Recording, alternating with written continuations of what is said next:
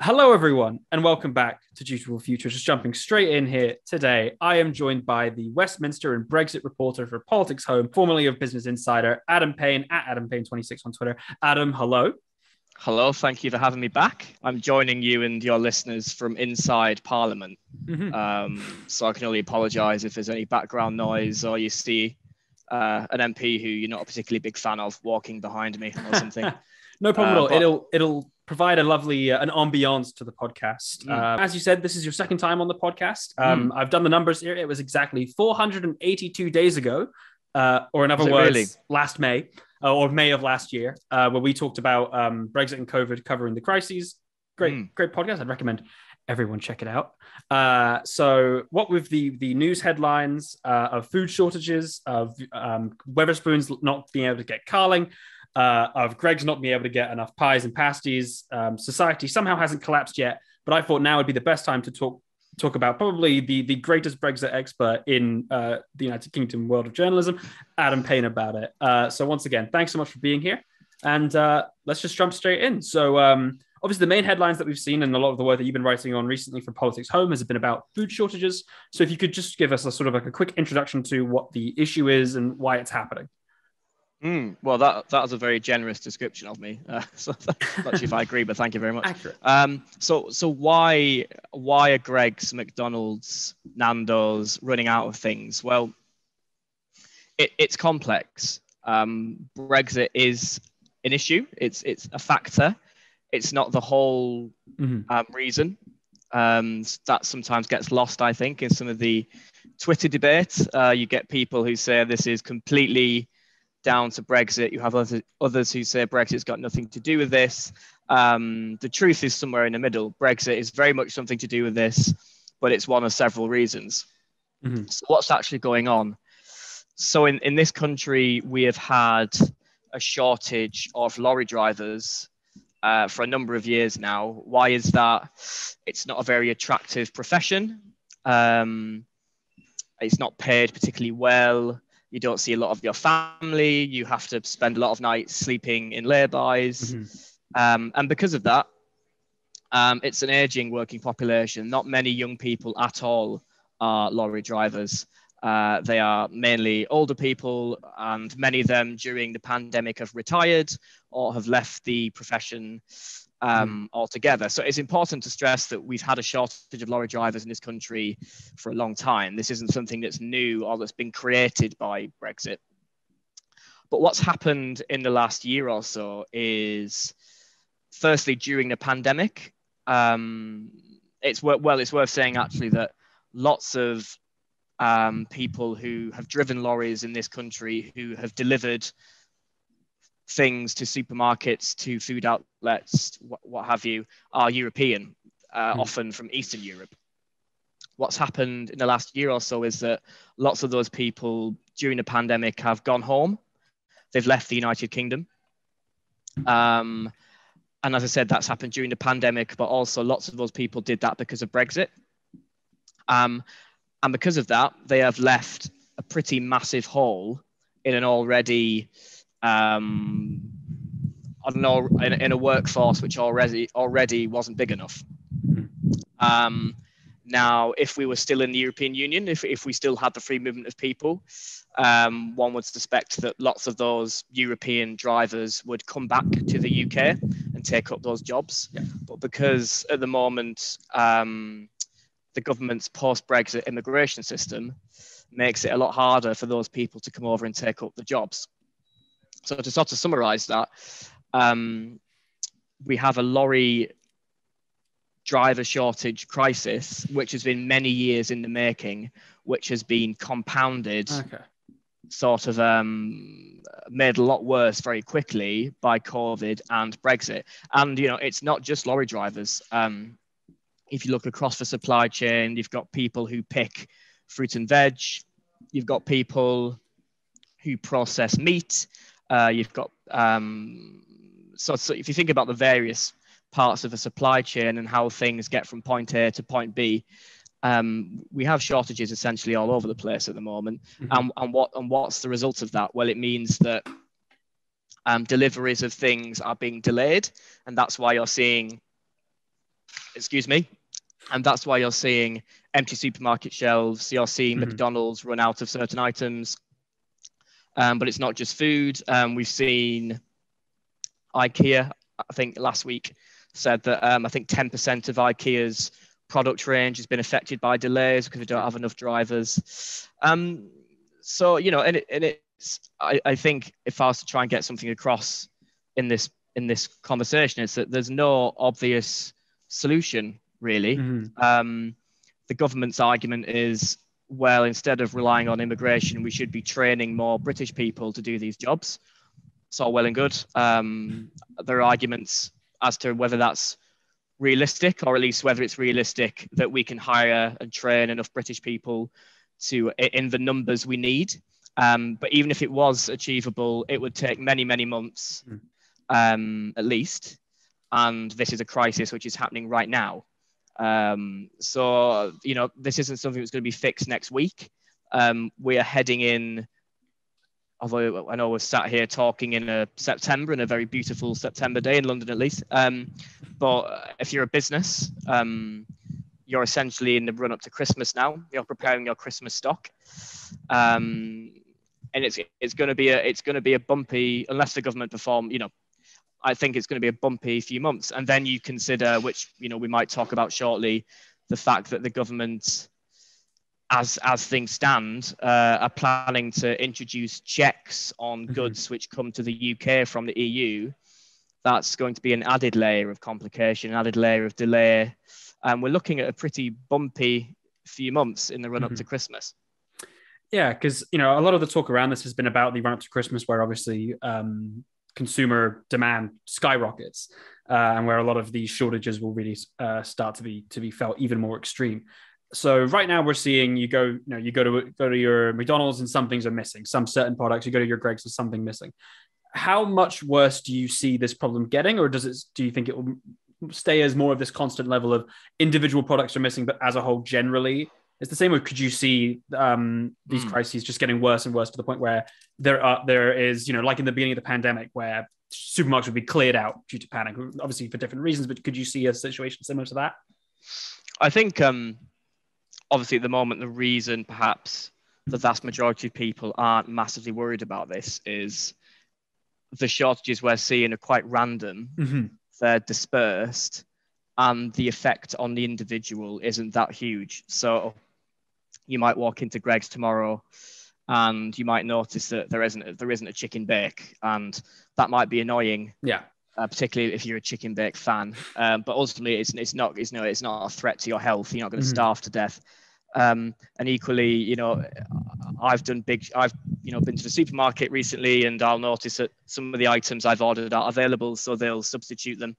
And they're obviously sort of minor inconveniences, but they're not, you know, enormous disruptions to one's life. Could it get worse than that? I think it could, because in the run up to Christmas, any Christmas, regardless of, you know, Brexit, of COVID, of the current labour shortages, any Christmas period is busy. Demand for food in particular, but other things rockets. And I think with that in mind, I think we could see more shortages. And I think as well, what's worth bearing in mind is around Christmas time, we are talking about certain products, aren't we? We're talking about certain food we like to eat on Christmas Day. We're talking about toys. And if there are shortages of those things, then suddenly I think more people are going to notice. I think more people are going to be annoyed. Add to the mix potentially checks on goods coming from the EU. And we get a lot of our food from the EU. I think we get I think around 2/3 of our fruit and veg and 2/3 of our cheese from the EU, for example. That might be wrong. Yeah, you might have to. On screen now. I think that's about right. Sure. You know, and there could be. There's definitely potential for, you know, a perfect storm. So rather than, you know, I certainly don't see things getting better. Over the next few weeks, I think they could get worse. Yes. Sure. I think on this issue, you know, you mentioned there isn't really an obvious solution. There have been calls for, to remember the exact term, but something along the gist of emergency visas for truck drivers from the EU to sort of fast track them through. However, I think a lot of the time, similar to the Brexit in Northern Ireland, which we may be able to get onto later, the government strategy appears to have been a lot of delaying things, delaying checks being imposed, delaying changes to certain rules and regulations. Do you see that? So in the government's response right now, do you see there is sort of a desire to sort of just postpone a lot of the consequences for as long as possible? And if so, do you think there will be a sort of a cliff's edge at some point, or, why might this be? Or, am I totally wrong in this assessment? I think there are two things going on. Firstly, I think just thinking about Brexit, and you mentioned Northern Ireland, the government has delayed a lot of the consequences of Brexit.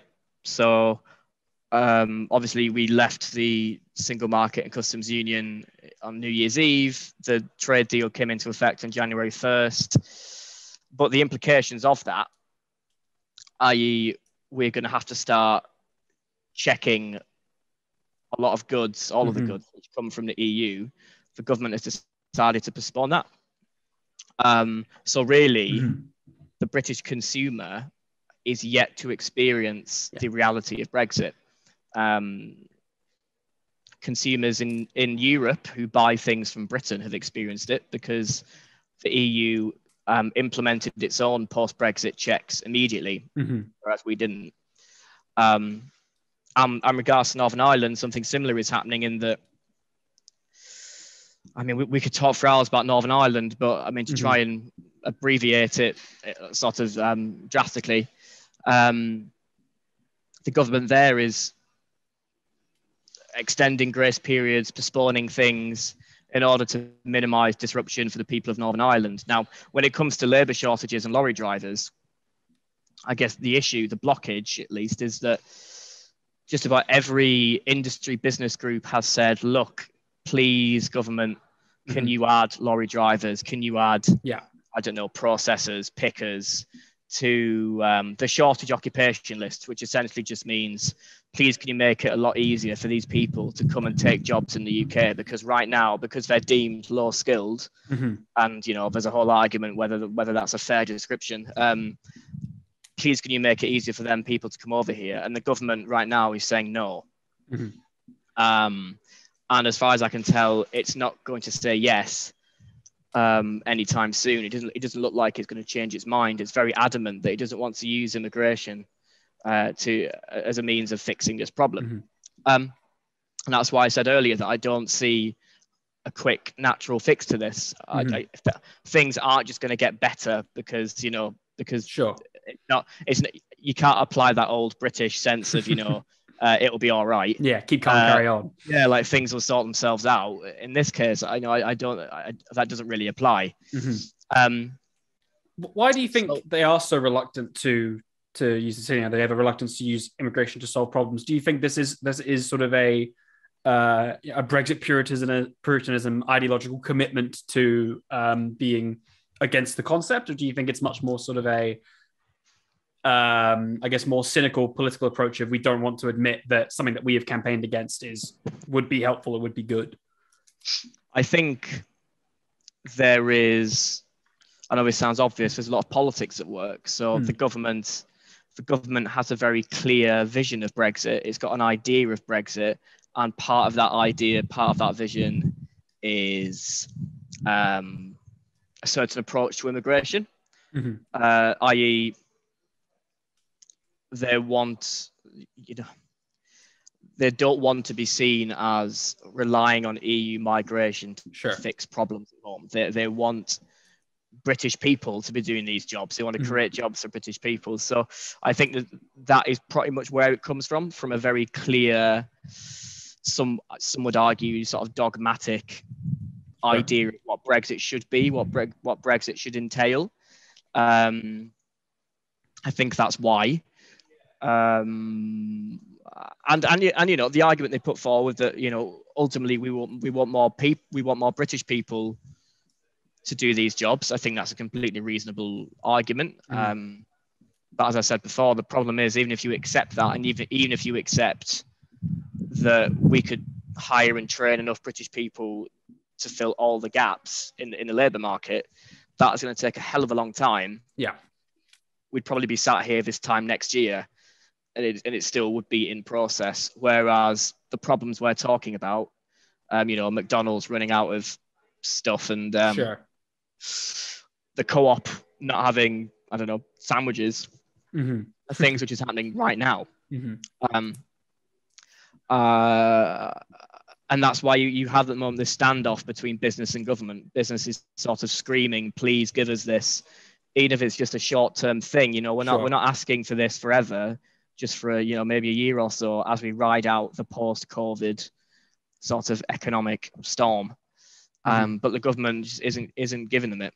And as I said, it doesn't look like before speaking to you today, Hugh, I had a conversation with a business figure who had a meeting with government this week and said they've had no indication at all that the government was open to changing their mind on it. So it's an interesting one. It seems almost like a harkening back to the sort of like neoliberal concept of when structural change happens, when there's big changes in the economy, we simply just have to shift, hope individuals will shift naturally along that.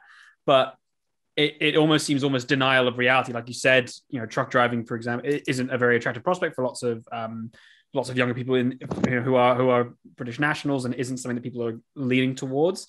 And there doesn't seem to be too much action in the terms of encouraging entering in this industry, or actually trying to move people in these areas. It just seems to be a little bit more of, it'll happen eventually, we're sure. And I think that sort of harkens back to when we talk about a lot of delaying and a lot of Brexit issues, where it's postponing these consequences, whether it be for Northern Ireland, whether it be for consumers in general.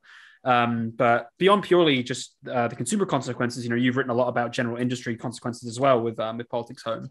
The article about post-Brexit, the UK food industry will be around 2 billion worse off. How do you see there to be so a lot of the Brexit rhetoric in terms of we'll lose EU business but we'll gain the rest of the world, we can make deals with Australia, with America? Is there any prospect for a rest of the world alliances maybe keeping that up, or is this something which is either incredibly long term or just isn't very realistic in your opinion? Well, the short answer is no. The longer answer is that you're right in that you referenced the Food and Drink Federation figures, which came out last week or the week before. My grasp of time sort of collapsed. And those figures did show that exports to the rest of the world, i.e. non-EU countries, was starting to pick up.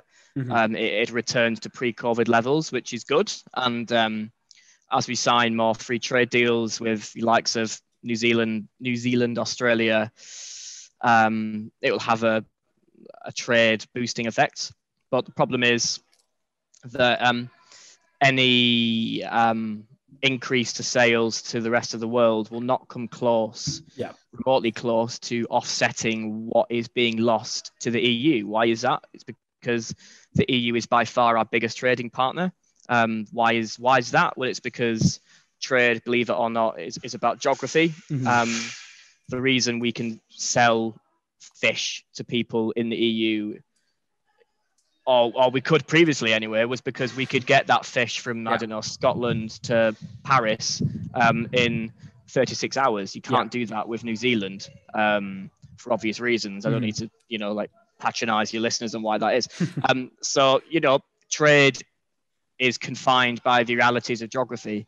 And ultimately, trade with the rest of the world will never come close, I'd say, to making up what's being lost to the EU. And as you said, the Food and Drink Federation estimates that the UK industry, so all the food and drink companies in the country, are collectively about £2 billion worse off compared to 2019. Now, some of that, of course, will be COVID, because the closure of hospitality had a massive impact on demand for food and drink. But their conclusion was, in a large part, it was the result of Brexit, and the fact that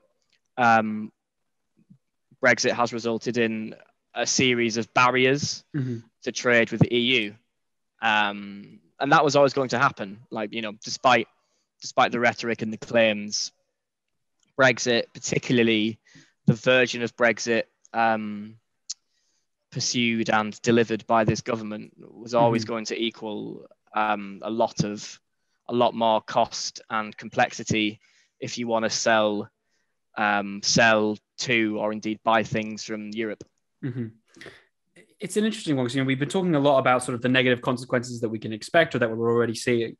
And as we said before, there isn't really any sort of obvious solution. But could you see there being any sort of like large diverging path that could be taken? Say there was a massive reshuffle of the government, say the Green Party won in a random snap election tomorrow. If there was some sort of radical shift in leadership in the country, could there be any sort of large changes that could change this trajectory of just increasing complications and increasing consequences and increasing costs to several different industries? Or is this really was this an inevitable consequence from the decision that was made back in the referendum?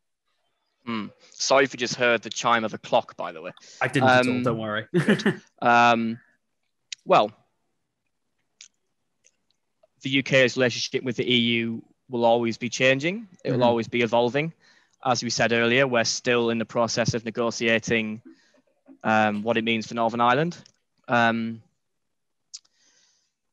The UK's relationship with Europe will never be static. And of course, if there is a change in government, whether that be a new prime minister or indeed a new party, let's say the Labour Party, eventually won an election. I'm not holding my breath. If they eventually won an election, you'd think they'd want a lot closer ties with Europe, and they may well renegotiate the UK's relationship with the European Union. The Labour Party at the moment is calling for a veterinary agreement, and essentially that just means we want a closer relationship with the EU. We want to do away with lots of these checks and a lot of this paperwork. So yeah, I certainly think there's, who am I to predict, who's going to win the next election and who Boris Johnson, if it is going to be the Tories again, who Boris Johnson's successor is going to be, or, so I think there's certainly scope for that to change. Absolutely. I mean, the EU's an expert in ongoing negotiations. It's been negotiating with Switzerland for about 30 years or something. So I think there's certainly scope for it to change. But right now, is it going to change in the next, I don't know, few months under this government? I'd be very, very surprised. Flabbergasted. Purely as a political issue, how long lasting do you see Brexit being in terms of political debate and political discourse and being at the forefront of the public's minds? When we talk about democracy in general, we often see flips in party from year to year. Could you see every single time a leadership eventually changes, Brexit is on the dock, there's changing in the relationship with the EU to certain degrees, moving from like a Swiss style deal to more independent side? Or could you potentially see Brexit sort of just after we potentially weather some sort of storm with the consequence that we've been talking about, it sort of fading back into a more background and technical issue for us nerds, us politics nerds? Well, I think obviously Brexit until COVID was the biggest political issue since Iraq, probably, for a few years. Then COVID replaced that. And now I think it's fair to say that although Brexit does on a regular basis appear in the news bulletins, so whether it's Northern Ireland, whether it's us running out of sandwiches, it's rarely the top story. And I don't think it's the most important issue for most people anymore. I think the most important issue for people is COVID. I think their economic security, things like that. But I think Brexit will always be bubbling away. I don't think it's going away because you mentioned Northern Ireland. That's going to be rolling on for a long time. The effects of Brexit on our trade, on our supplies, food supplies, is going to be ongoing. As I said, we've not even introduced checks on EU imports yet. That's meant to happen in October. I actually reported today that the government is considering delaying that again. So that might be next year. So I think, do I think that Brexit will become the biggest issue again? It's difficult to envisage that unless in 10 years' time, the Labour Party adopted a position of we want a referendum on rejoining. I mean, that could happen. Who knows where it'll be in 10 years' time? But I think in the next few years, i.e., pre-election, I don't know though. I mean, if come Christmas time, there are shortages of everyone's favourite festive foods, and Brexit's being blamed for that, then you could easily envisage a scenario where suddenly Brexit becomes the top story in the news again. If chunky Kit Kats get out of shop sales, I'm going to cause a problem. That's on the top of my list of things that need to be remaining in the UK. I don't care how it happens, but that's why I think if people's Christmas dinners get ruined, then I think suddenly Brexit might become an issue in a way, and because at the moment I think for being completely self-reflective, like what I'm writing at the moment about the story I wrote today about the government potentially delaying EU import checks, it'd be I think it'd be in the news bulletins. Some people would care, but ultimately, a lot of people would be like, I don't know what that means for me. Sure. So I'm not really bothered. And that partly, I think, is why the government is considering doing it, because the government delays checks again is a much smaller story than shit, we're running out of food. Sorry for swearing. Totally fine. I hope it's allowed on your podcast. It's not the first time, and it definitely won't be the last. Brilliant.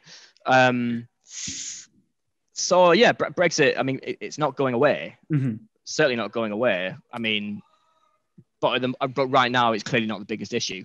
It's one of. I mean, in any other year, the fact that we're running out of stuff, probably would be the fact that Northern Ireland is in such a existential place at the moment would be the biggest story. But we're so much we're in a very unique news cycle, a very unique, just general situation at the moment.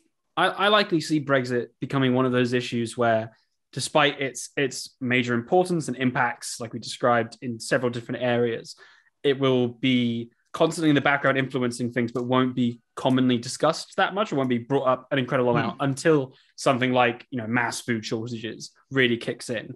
And I think that I think one thing that really put it into perspective for me in terms of how much Brexit is impacting and will impact our lives in the future was your article with the drummer from Blur talking about how Brexit will impact the music industry. Would you wouldn't mind doing like a quick summary of what this issue was? I think it's a perfect encapsulation of how Brexit will go so much further than just complicated regulations and tariffs and imports. Of course, yes. You're really testing my Brexit knowledge here.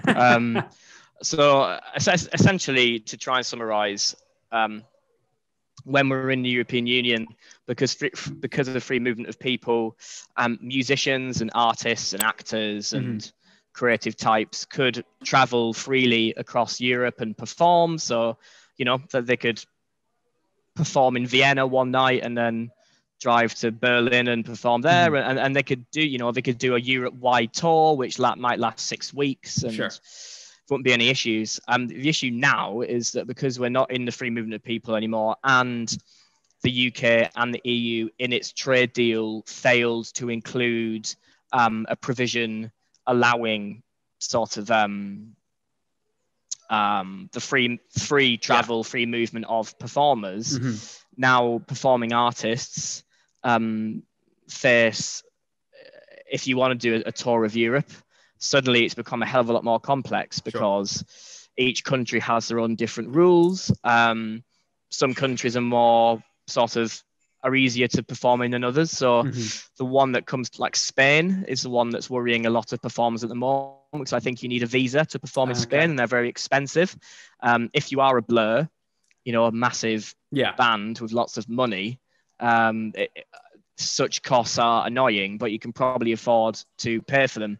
If you're an up and coming band, a young who really rely on these tours for exposure and to get your name out there, they won't be able to afford it. If you're adding hundreds of pounds to every day to the European tour, suddenly by the end you're racking up thousands of pounds of red tape. It's not feasible. And not only that, due to our new relationship with the EU, there are now new rules for how many stops a British lorry can make in Europe. So obviously, when bands or I don't know, stage shows go on tour in Europe, they're taken around. Their equipment will be taken by lorry. Okay, interesting. Previously, those lorries, like the people, could travel freely. There was no restrictions on how many times they stopped or how many places they visited. Now they are limited to 3 stops in Europe, and then they have to return to the UK. Now, obviously, you can imagine, Hugh, if you're a band and you're trying to tour Europe, if your lorry can only stop 3 times legally, that's a problem. Yeah. What does that mean in practice? It means that bands instead are just going to use European lorries who are affected by this. That in turn means that British companies, logistic companies, are going to be used less. They're going to lose money, they're going to lose business, and probably jobs will be lost. Now, it's worth saying that the government is in sort of ongoing negotiations with individual EU countries rather than EU itself to try and sort this out. It's managed to agree visa-free arrangements with 19 of the 27 EU countries. But even among those 19, there are still issues. So I guess COVID in a way has masked this, because live music, has been dormant for the last God knows how long because of COVID. Obviously, it's beginning to return in this country. Been to a few gigs myself in recent weeks, but in Europe, it's only just starting to return. So this hasn't really been that visible. But if you're thinking about next year, perhaps, like, European festival scene will be back. So many festivals in Europe where British bands play. That's when it will really be felt, because particularly these smaller British bands, who usually might support, like, let's say if Blur are playing, they might have 2 or 3 support acts. A lot less of them are going to be making it to Europe because of the associated costs. I think it's a very interesting one to talk about, because I really think that it is a great way of really demonstrating to people how much Brexit is going to impact our future lives. And I think that, on a rather somber note, it almost seems like the worst is yet to come. A lot of these consequences that we've talked about seem to be either being delayed or are being postponed, or are likely to be felt more and more in the future. And I think that keeping this issue in mind is something that's very important, which is why I would just like to say thank you so much for agreeing to come on, Adam. It's fine. Thank you for having me. It's always a pleasure. This has been fantastic. I really appreciate you sharing your fantastic knowledge with us. I would recommend that everyone follow Adam Payne on Twitter at AdamPayne26. Check out his work with PoliticsHome. It's all fantastic. And if you want to keep up with the incredibly complicated issue that is Brexit, it is the place to be, in my opinion. Adam, once again, thanks so much for coming on, and I hope to chat to you again soon. Well, thank you for having me. I apologise, as I said, for any interruptions from the Houses of Parliament. And I hope your listeners are all very healthy and well and have enjoyed their summers. Thank you very much. It's been lovely having you on, everyone. Like and subscribe. Thanks for watching and listening.